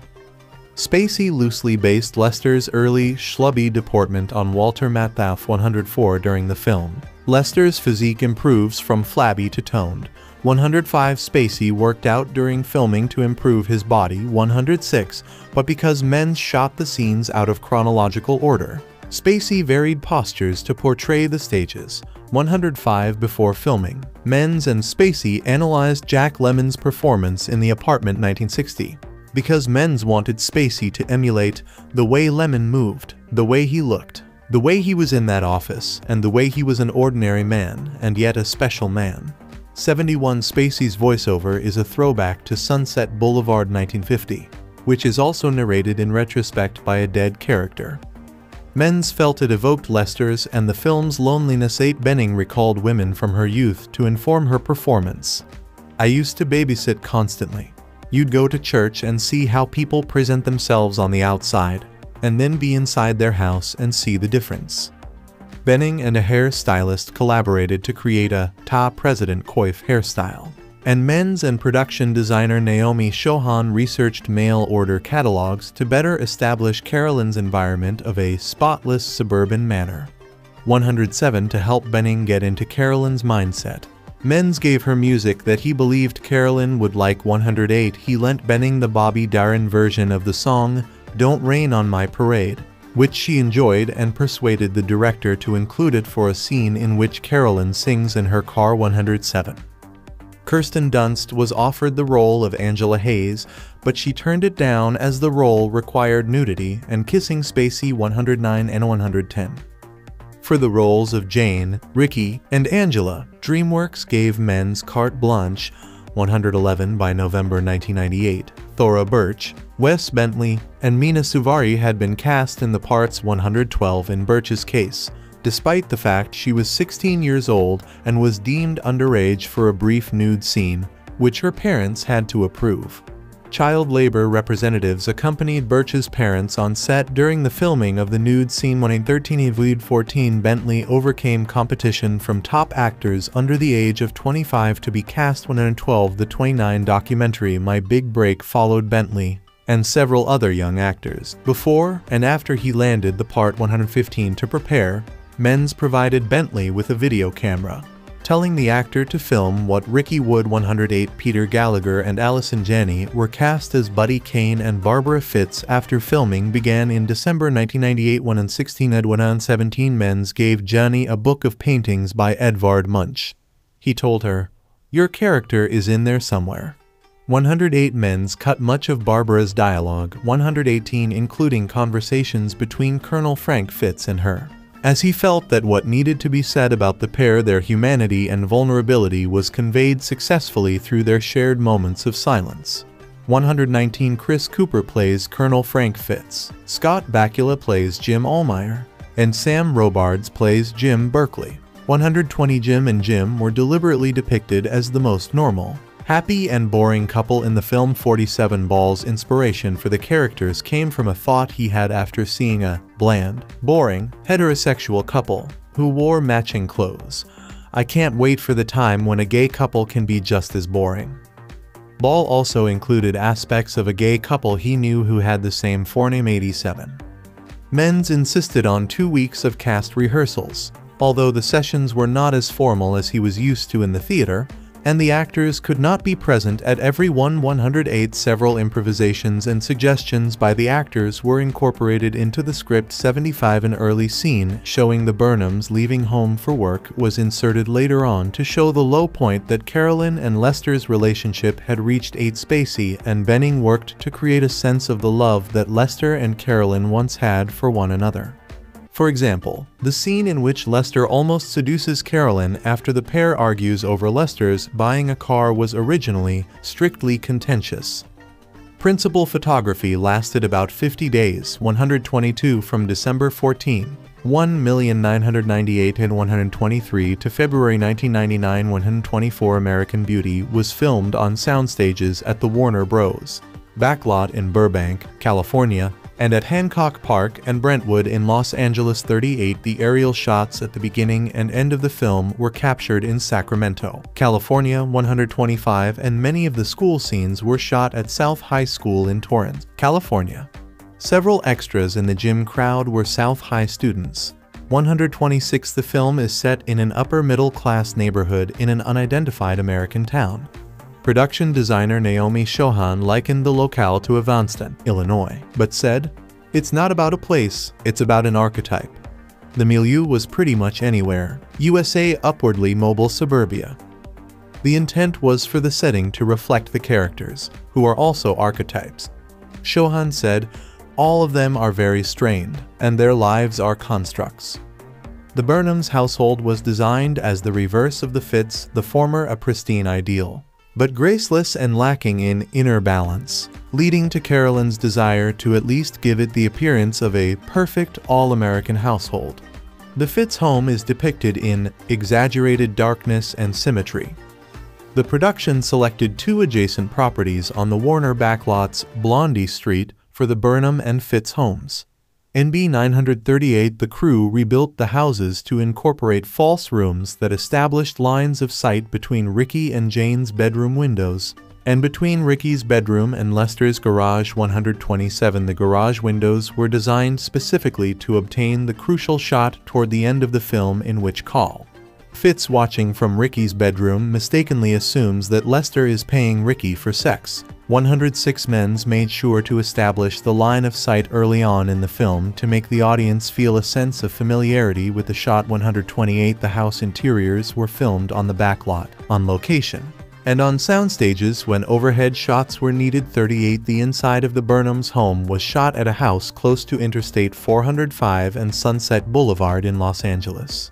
The inside of the Fitz home was shot in the city's Hancock Park neighborhood. 127 Ricky's bedroom was designed to be cell-like to suggest his monkish personality, while at the same time blending with the high-tech equipment to reflect his voyeuristic side. The production deliberately minimized the use of red, as it was an important thematic signature elsewhere. The Burnhams' home uses cool blues, while the Fitz is kept in a depressed military palette. 38. Men's dominating visual style was deliberate and composed, with a minimalist design that provided a sparse, almost surreal feeling, a bright, crisp, hard-edged, near Magritte-like take on American suburbia. Mendes constantly directed his set dressers to empty the frame. He made Lester's fantasy scenes more fluid and graceful. 18 And Mendes made minimal use of steadicams, feeling that stable shots generated more tension. For example, when Mendes used a slow push into the Burnhams' dinner table, he held the shot because his training as a theater director taught him the importance of putting distance between the characters. He wanted to keep the tension in the scene, so he only cut away when Jane left the table. In B10E 104 Mendes used a handheld camera for the scene in which Fitz beats Ricky. Mendes said the camera provided the scene with a kinetic, off-balance energy. He also went handheld for the excerpts of Ricky's camcorder footage. 40 Mendes took a long time to get the quality of Ricky's footage to the level he wanted. 104 For the plastic bag footage. Mendes used wind machines to move the bag in the air. The scene took 4 takes. 2 by the second unit did not satisfy Mendes, so he shot the scene himself. He felt his first take lacked grace, but for the last attempt, he changed the location to the front of a brick wall and added leaves on the ground. Mendes was satisfied by the way the wall gave definition to the outline of the bag. 130. Mendes avoided using close-ups, believing the technique was overused. He also mentioned Spielberg's advice to imagine an audience silhouetted at the bottom of the camera monitor, to keep in mind that it was being shot for display on a 40-foot 10mm screen. 16 Spielberg, who visited the set a few times, also advised Mendes not to worry about costs if he had a great idea toward the end of a long working day. Mendes said, "That happened 3 or 4 times, and they are all in the movie." 131 Despite Spielberg's support, DreamWorks and Mendes fought constantly over the schedule and budget. Although the studio interfered little with the film's content. 18 Spacey, Bening and Hall worked for significantly less than their usual rates.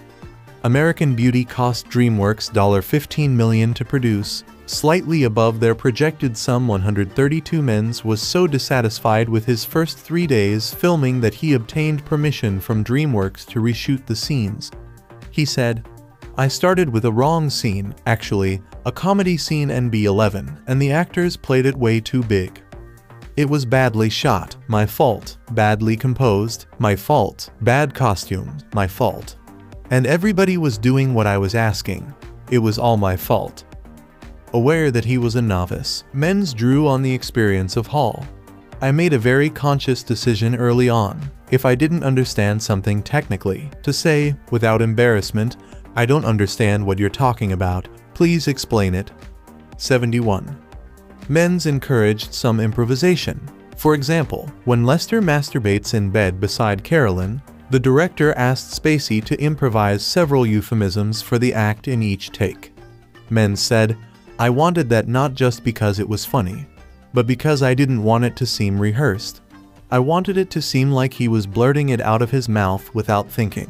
Spacey is so in control, I wanted him to break through."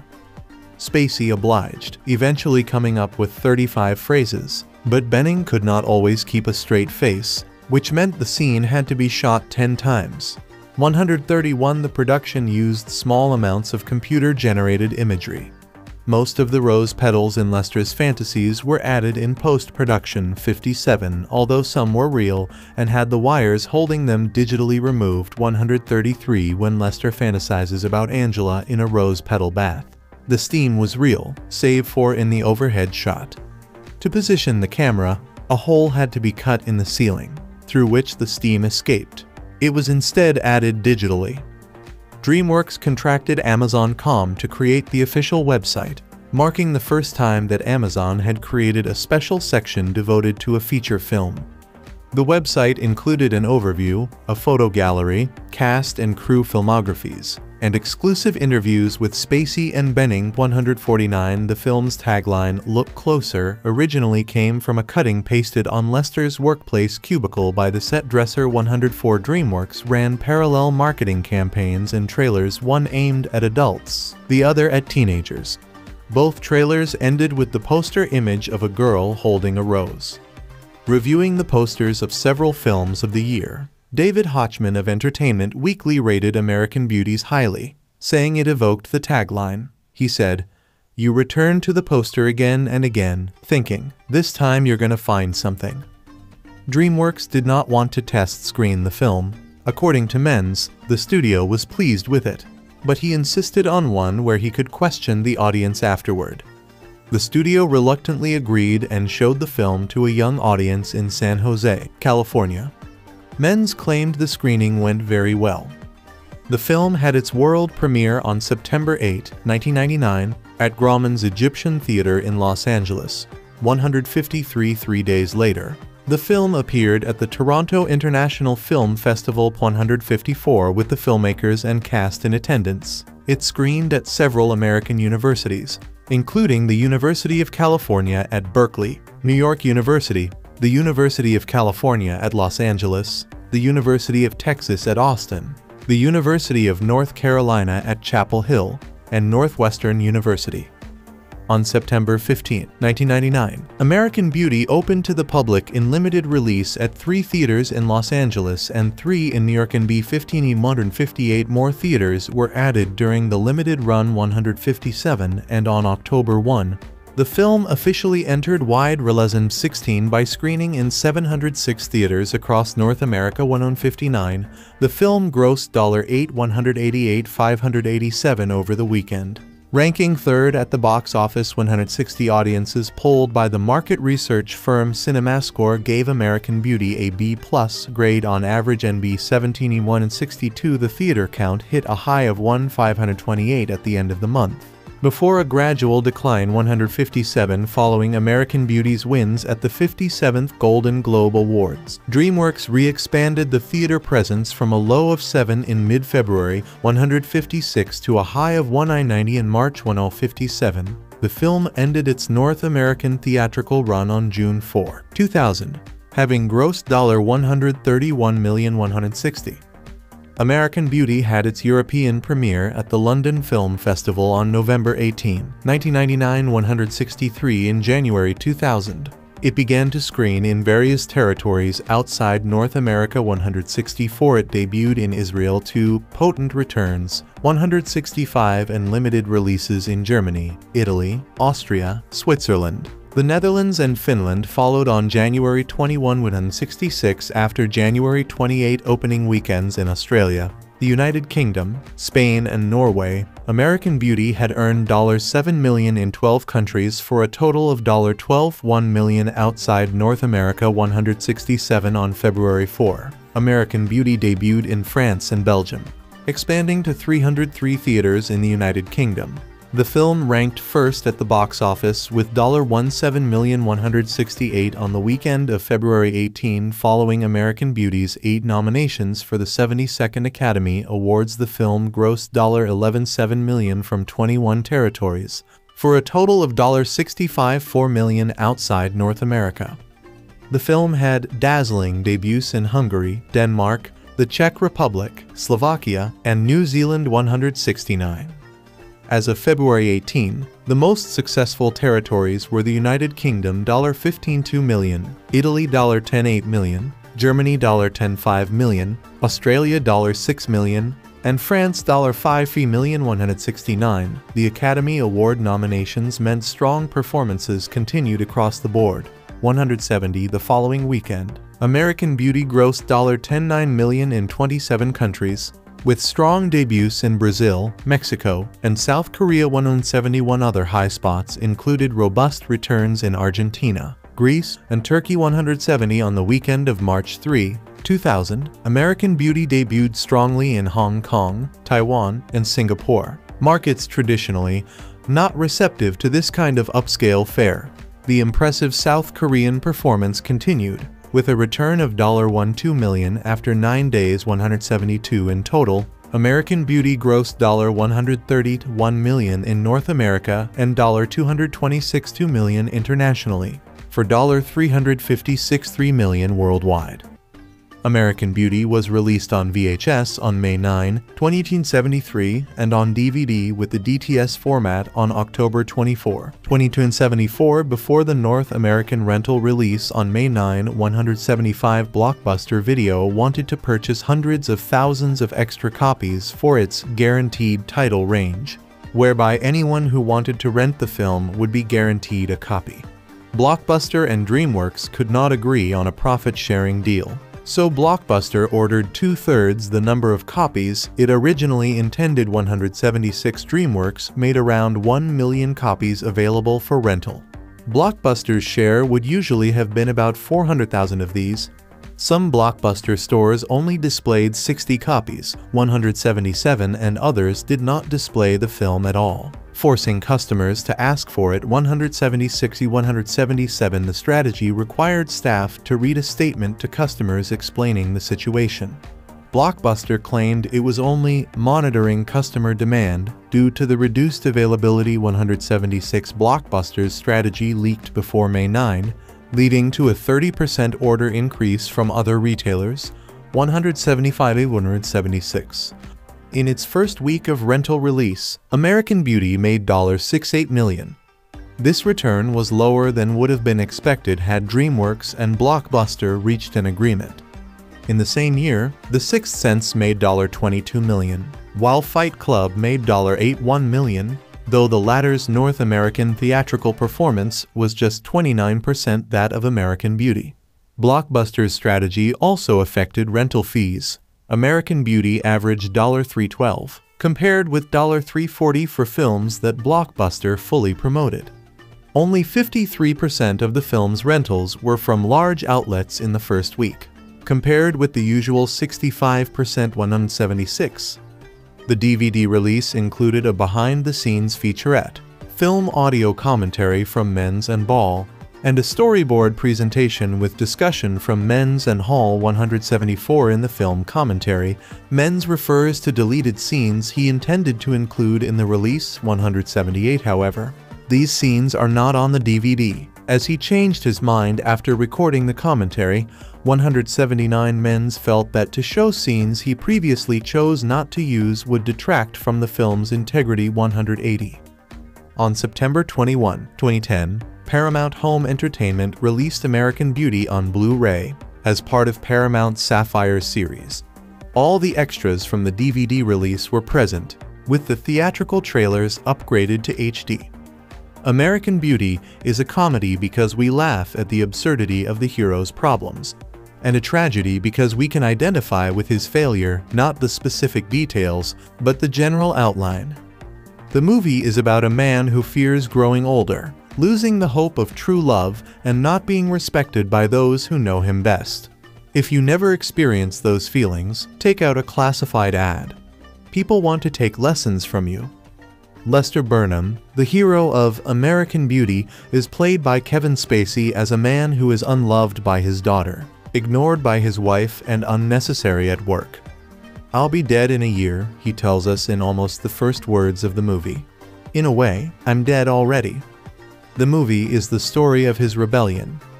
We meet his wife, Carolyn Annette Bening, so perfect her garden shears are coordinated with her footwear. We meet his daughter Jane Thora Birch, who is saving up for breast implants even though augmentation is clearly unnecessary. Perhaps her motivation is not to become more desirable to men, but to make them miserable about what they can't have. "Both my wife and daughter think I'm this chronic loser," Lester complains. He is right, but they are not without their reasons. At an agonizing family dinner, Carolyn plays Mantevanian music that mocks every mouthful. The music is lush and reassuring, and the family is angry and silent. When Lester criticizes his daughter's attitude, she points out correctly that he has hardly spoken to her in months. Everything changes for Lester the night he is dragged along by his wife to see their daughter perform as a cheerleader. There on the floor, engrossed in a sub-Foss pompon routine, he sees his angel, Mena Suvari, his daughter's high school classmate. Is it wrong for a man in his 40s to lust after a teenage girl? Any honest man understands what a complicated question this is. Wrong morally, certainly, and legally. But as every woman knows, men are born with wiring that goes directly from their eyes to their genitals, bypassing the higher centers of thought. They can disapprove of their thoughts, but they cannot stop themselves from having them. American Beauty is not about a Lolita relationship, anyway. It's about yearning after youth, respect, power, and, of course, beauty. The moment a man stops dreaming is the moment he petrifies inside and starts writing snarfy letters disapproving of paragraphs like the one above. Lester's thoughts about Angela are impure, but not perverted. He wants to do what men are programmed to do, with the most beautiful woman he has ever seen. Angela is not Lester's highway to bliss, but she is at least a catalyst for his freedom. His thoughts, and the discontent they engender, blast him free from years of emotional paralysis, and soon he makes a cheerful announcement at the funereal dinner table. I quit my job, told my boss to himself and blackmailed him for $60,000. Has he lost his mind? Not at all. The first thing he spends money on is perfectly reasonable. A bright red 1970 Pontiac Firebird. Carolyn and Jane are going through their own romantic troubles. Lester finds out Carolyn is cheating when he sees her with her lover in the drive-through lane of a fast food restaurant where he has a job he likes. Jane is being videotaped by Ricky Wes Bentley, the boy next door, who has a strange light in his eyes. Ricky's dad, Chris Cooper, is a former Marine who tests him for drugs, taking a urine sample every 6 months. Ricky plays along to keep the peace until he can leave home. All of these emotional threads come together during one dark and stormy night, when there is a series of misunderstandings so bizarre they belong in a screwball comedy. And at the end, somehow, improbably, the film snatches victory from the jaws of defeat for Lester, its hero. Not the kind of victory you'd get in a feel-good movie, but the kind where you prove something important, if only to yourself. American Beauty is not as dark or twisted as Happiness, last year's attempt to shine a light under the rock of American society. It's more about sadness and loneliness than about cruelty or inhumanity. Nobody is really bad in this movie, just shaped by society in such a way they can't be themselves or feel joy. The performances all walk the line between parody and simple realism. Thora Birch and Wes Bentley are the most grounded, talking in the tense, flat voices of kids who can't wait to escape their homes. Bening's character, a real estate agent who chants self-help mantras, confuses happiness with success bad enough if you're successful, depressing if you're not. And Spacey, an actor who embodies intelligence in his eyes and voice, is the right choice for Lester Burnham. He does reckless and foolish things in this movie, but he doesn't deceive himself. He knows he's running wild and chooses to, burning up the future years of an empty lifetime for a few flashes of freedom. He may have lost everything by the end of the film, but he's no longer a loser. Released in America to a tumult of superlatives and Oscar chit-chat, British director Sam Mendes' exceptional take on pre-millennial American ordinary people going nuts is simultaneously achingly funny and bitingly moving. It also presents he who can do no wrong, Kevin Spacey, with the kind of richly textured, grandstanding centerpiece that he just devours, rocking the screen with scintillating comic timing while instilling the film with an understated sadness that beautifully expresses its magical but troubled heart. It should be a career-defining role, but for Spacey it's another in a canon of career bests. Still, when you consider he's surrounded by brilliant turns from Annette Bening, Chris Cooper, Thora Birch, and new boy Wes Bentley, you start to see how much more this is than just a sophisticated soap opera. Curiously furrowing similar turf to the more testosterone-heavy Fight Club, American Beauty is about male empowerment and self-discovery, with midlife as coma where the only answer is a Zen-themed search for whatever makes you happy. Both films share supercharged fire me if you dare sequences and quasi-profound diatribes against household goods. Where Beauty surpasses the braided battery pack, however, is in its devotion to humanity and, ultimately, love as the prizes so frustratingly out of reach. Spacey's human punchbag Lester Burnham finds rebirth after his daughter's jailbait buddy Mena Suvari zings his long-buried sexual antennae. Immediately he starts pumping iron, develops a range of taking no more shit retorts and drops out of his dronehead job to flip burgers at the local drive-thru. Alongside his freefall are his wife Carol Benning's more direct self-destruction and his estranged daughter Jane's Birch-owned sexual awakening. Alan Ball's cynically charged script plants this dysfunctional satire in a community so off-balance it is borderline David Lynch weirdo Americana. The Burnhams' new neighbor, ex-military man Chris Cooper, heads a regimented household, which is a terrifyingly real depiction of an utterly inert family deadened by emotional tyranny.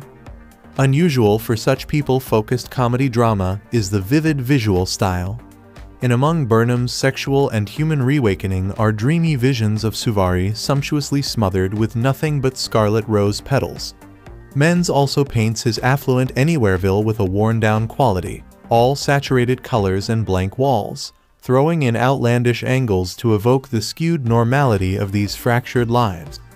Oddball teen neighbor Wes Bentley, clinically romantic about Burnham's daughter and chief preacher of the film's look for the true beauty philosophy, constantly camcords the world around him, allowing Mendes to play cool games with shots within shots. A contrived framing device forces the ending into whodunit silliness it doesn't need, and caricatures float around the edges. Peter Gallagher's smarmbucket real estate king hastily shagging Bening's tormented wife is funny but depthless, although these are minor imperfections. An acerbic, darkly comic critique of how social conventions can lead people into false, sterile, and emotionally stunted lives. American Beauty is a real American original. Multilayered, bracingly resourceful, and tweaked to push its many brash ideas to the edge and beyond.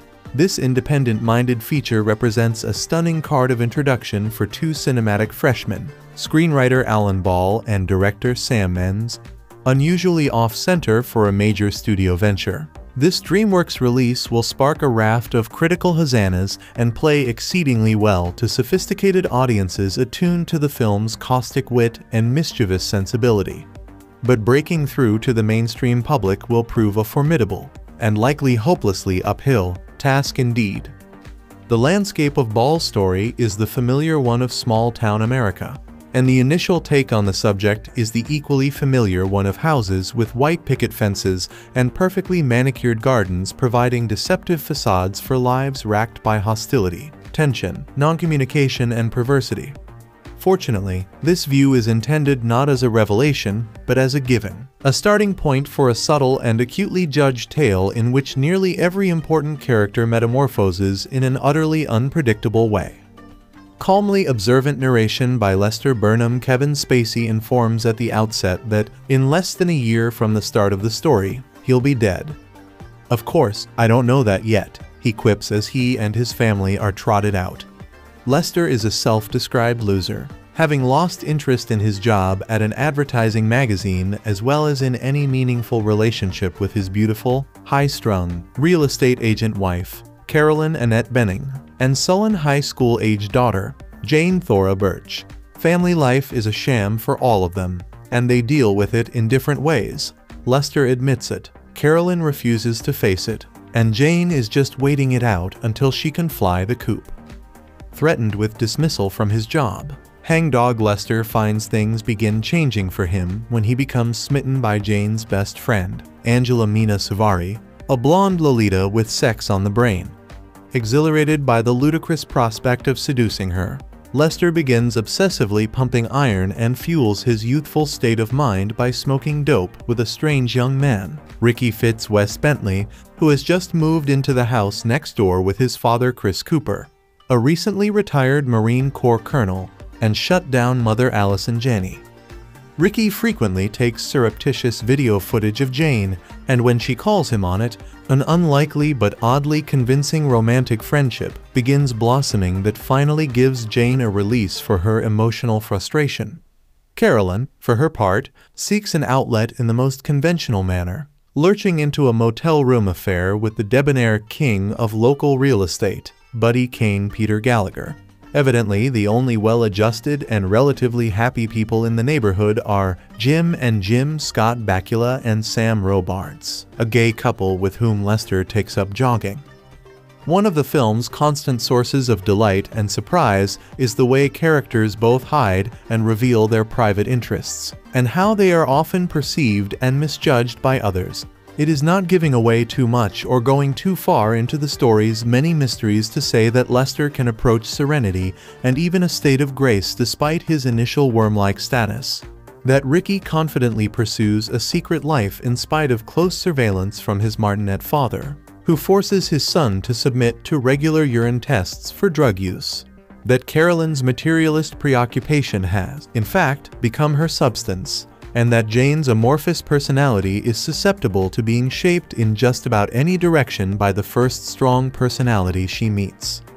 Consistently provocative and devilishly amusing through the first hour, Pick clicks into high gear midway when Lester and Carolyn finally have it out. They don't declare war, exactly, But Lester decides to let down any pretense to responsibility or normalcy in order to do his own thing as he did when he was 20, carefree and full of expectation.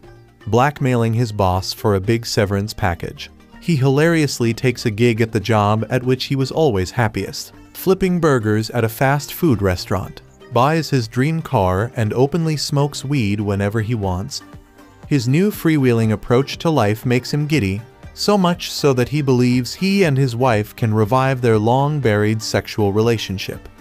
But Carolyn and Jane are appalled at his breezy, tell-it-like-it-is attitude, fomenting a mood of anxious melodrama leading to the event promised by the opening narration. Ball, a playwright and TV writer, Grace Under Fire, Sybil, has composed a script as fresh and distinctive as any produced in the States in recent memory. The film constantly analyzes the characters' actions and holds them in bold relief just as it moves the story along at a brisk clip, a considerable achievement in itself. Beyond that, the dialogue is tart and the characters are well and deeply drawn, endowed with an inner life that allows the viewer to understand their often rash and unpredictable behavior. Main exception to this is Carolyn, who so vehemently holds to her limited beliefs and system of denial. "I refuse to be a victim." She rants at her lowest ebb that she can't really develop or change. Script's other significant flaw is making the climactic drama hinge upon the sexuality of one character, whose repression smacks of hoary Freudianism. This development provokes momentary disappointment, but doesn't detract too much from the full-bodied feel the picture leaves one with at fade out. Mendes, the hottest young British theatre director of recent years, on the basis of Cabaret and The Blue Room, displays a very sure hand in his first film, as precise and controlled in its effects as his legit work. American Beauty is stylized in its images and humor, and Mendes has been exceedingly fortunate in working with a cinematographer as skillful as vet Conrad L. Hall, who is unsurpassed in his ability to augment the meaning of the material he films by finding its perfect visual correlative. The ensemble of actors here could not be better. Uncharacteristically frumpy in the opening reels, Spacey hums along with droll line readings before jump-starting to antic, but hardly overdone life upon receiving his wake-up call. His handling of innuendo, subtle sarcasm, and blunt talk is scintillating, but he trumps these aces with the genuine feeling with which he endows Lester's efforts to win back Carolyn and the equanimity with which he considers his fate. Bening, perfectly cast as the perfect wife, goes well beyond the expected in such a role and is almost scary at times in the way she defends herself. As a closed-up girl, Birch gradually blossoms in ways that are impressive, but not always pretty. Suvari socks over her role as a frank talking nymphet, while Bentley is sensational as the creepy kid living a complex life. Cooper is chillingly convincing as the tyrannical father. Jenny stands out as his ghostly wife, and Gallagher cuts the right figure as a smooth talking cock of the walk. Naomi Chauhan's production design and Julie Weiss costumes enhance the film's look of designed reality, while Thomas Newman's score and the many adroitly chosen song snippets often create ironic counterpoint to the exceptionally tart and entertaining proceedings. You know you're in the hands of a true filmmaker when you feel invited, at every turn, to share his sense of entrancement. I got that feeling in just about every frame of American Beauty. It's an exquisitely designed, rather kinky tragicomedy set in a nameless American suburb, and its images have a velvety, saturated richness, as if life had become a candleland of upward mobility. This vaguely ominous pop art suburbia, a Twilight Zone cross between the 50s and the present, is the latest variation on the ones in Blue Velvet, Edward Scissorhands, The Truman Show, and Happiness. It's middle-class America as paradise, plastic prison, and reverie, all at the same time. The director, Sam Mendes, is a British theatre director making his screen debut, and though it's obvious that he's going to lose no time digging into the corrupt, wormy underbelly of this pristine landscape, Mendes also cherishes the sensual and dramatic possibilities of a stylized tract-house fantasia. American Beauty is about a normal nuclear family whose members are drowning in pain because they've lost the ability to see beyond exteriors, and the film lays bare the dreams that they covet. Mendes has a filmmaker's essential, seductive gift. He doesn't just tell a story, he gives great surface. Lester and Carolyn Burnham, Kevin Spacey and Annette Bening may have been in love once, but they've grown distant and terse, and their distance has turned to poison. It's no wonder that their daughter, Jane Thora Birch, has turned out to be one of those sulky, selfish teenagers with exquisite radar and a scowl smeared across her delicate features. Lester works as a corporate slave at a media marketing magazine, and he hates his life, the drone job, the socialite wife who sells real estate and puts a price tag on her feelings, the daughter who freezes him out. He jump-starts each day by masturbating in the shower, and it's all downhill from there. A kind of self-lacerating, 90s Willy Lawman. Lester may sound depressing, but Spacey, his voice powered by hidden frequencies of soft mockery, has a singular, ironic gift for making a character downright jaunty about his own misery. At a basketball game, Lester and Carolyn stare glumly as Jane cavorts in a halftime cheerleading show. Then, right there on the gym floor, Lester beholds a vision. Mena Suvari, the blonde, dirty, delectable American princess. At that moment, something snaps. He has never wanted anything more than he wants that girl.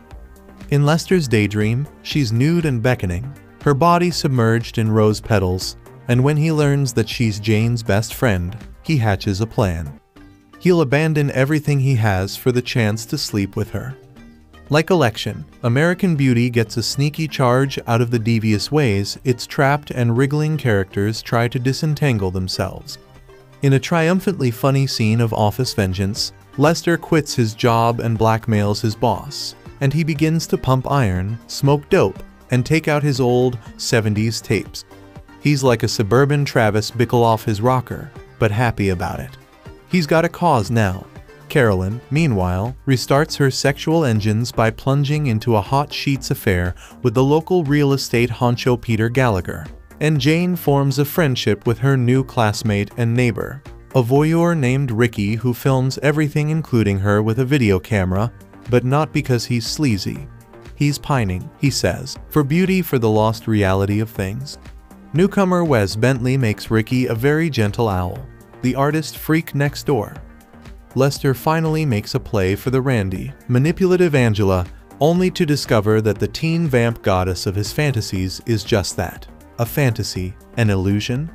In his lust to be a man, he corners himself into the world of surface all over again. That's a dandy resolution, I suppose, for a movie about the insidious facade of suburbia, yet I can't help but feel that there's something a little pat and preconceived about American Beauty. I wish the film didn't hinge so crucially on Ricky's fascist ex-Marine father. Chris Cooper plays the part masterfully, but he remains a didactic cartoon of gun nut America. As a portrait of the pain of waking up one day and feeling that your life has squashed you like a bug, American Beauty is bracing in its honesty. Yet its dark resolution is too easy, too riddled with signpost themes and messages. In the end, the film's profundity is only skin deep. American Beauty's story about what really lies behind white picket fences has been seen and analyzed since its release to the point where it begs the question, does it still hold up? More than 10 years later. The answer, yes, it does.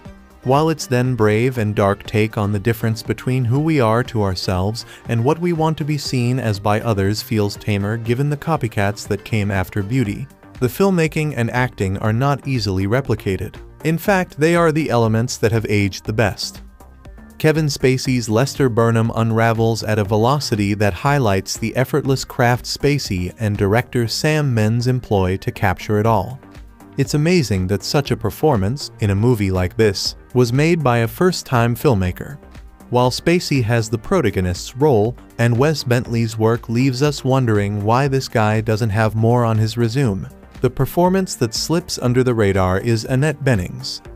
Her turn as someone forced into the role of trophy wife and career addict, fraying at the seams of her high five-figure lifestyle, is such a strong performance that the Oscar she won for it feels like an understatement. Watch that scene where she breaks down in the house she can't sell. The slow push-in on Bening as she literally slaps her weak and vulnerable self in the face is as good as portraying broken gets. As great a movie as Beauty is, Paramount's Sapphire making machine doesn't quite know how to do its amazing visuals by Conrad Hall justice. While red gets the right level of remastering here, whites favor the hotter end of the color spectrum, this close to being blown at times. Edge enhancement is too obvious, which is a shame because, hey, isn't this the same studio that delivered reference-worthy blues such as Star Trek and Godfather? Noise and grain are present, too, but not in quantities that make you regret spending the cash.